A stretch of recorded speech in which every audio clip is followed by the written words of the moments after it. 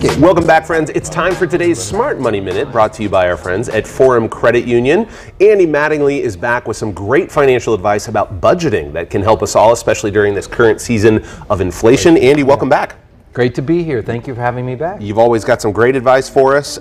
So let's talk about this. Budgeting and inflation. What are some of the benefits that we can reap when we have a budget? Well, you know, one of the great things about a budget is it helps you focus your money on the necessities, and as those go up, you need to know, what you're doing with those. And it also can help you make, really smart decisions, because when prices are going up, you also want to make sure that you're not taking too much of your cash flow and using it on other expenses, such as taking on additional debt or buying that bigger car, things like that. So a budget really helps you decide what you can do and how much room you have in your cash flow to do those things. Yeah, you got to be prepared for it, because especially as these costs are going up, now we're suddenly spending more on these basic things that, we got to have room for everything. So let's talk about how can budgeting, and this assumes that you have a budget to begin with, okay? But how can this help us with this daily struggle as prices increase? Well, one of the great things about a budget is it can help you, see where you're spending your money, so you know where it's going, and that's really helpful. And it also helps us to, kind of determine where you might have blind spots. You may not think you're spending very much money in a certain category, but because it's often and just a small amount, it adds up. Yes, it does. So that's really important to kind of identify those things. And then it also, a budget has the ability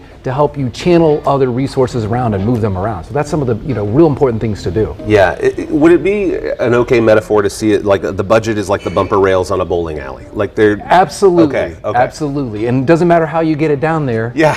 You can bounce around on each side, but just staying in those lanes. Yeah, it's good to have that boundary. Yeah. So what are a couple of high-level budget moves that everyone should make, in your opinion, Andy? I think what everyone should do is make sure they know, use accurate expenses. Okay. So kind of look at what you've done for the last 90 days. Because we're in a time of inflation, then start your budget and track it for another 90 days going forward, because you'll see how much things, move up. So that's really important to know what you've been spending and, where you're going with that. Then you also need to hone in on ways that you can, cut back. There's certain things that you may say, I am really spending too much money on this. So see if you can move those around. Those are really important, things that you can do. And finally, have a budget reserve. And I'm not talking about an emergency fund, but have a budget reserve so that you can kind of pay yourself when you need a little extra money. So you don't have to go out and earn any, but you start putting some money back, because you never know when you have 2 birthdays and a big holiday all in the same month, and you might spend more going out. So you have some extra money to throw in there, and you don't have to mess up the rest of your budget. That's nice. I saw one of those notes was working together. Now, if someone is solo,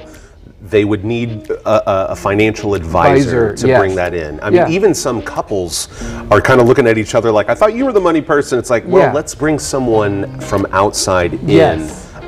So let's talk about, what are some ways that we can improve the budgeting abilities if we struggle with this? Well, one of the things is to not give up. Okay. When and realize that you may be taking money from one area or another to move there. Yeah. But, it is important that not only do you get some advice to help it, but if you do have a significant other, that you both agree and talk about it. So it's really important to talk about what you want to do and where you want to spend your money, and, and move it forward. But I think the biggest thing that I always try to tell people is don't be discouraged if you struggle for the first even 3 to 6 months when trying to live off of a budget, because you have to kind of find your groove and know where you want to spend your money and where you want to cut back. And once you figure that out, you can do it. The other thing I always tell people is find a different way to pay for things. So if you always spend too much online, then don't use your credit card. Only use gift cards when you purchase online, because you're limited. You bought a $200 gift card, you're only going to pay $200. You can only buy $200 worth. That's a great tip. Those are different ways that you can do to kind of help yourself with budgeting too. Yeah, that's great. And for more information, you can go to forumcu.com to connect with Andy and the amazing team there. Andy, these are great tips. Thanks so much. I'm learning as I'm going. I've been budgeting for a long time, and I'm still picking out these nuggets of wisdom that you have for us. So thank you. You're welcome.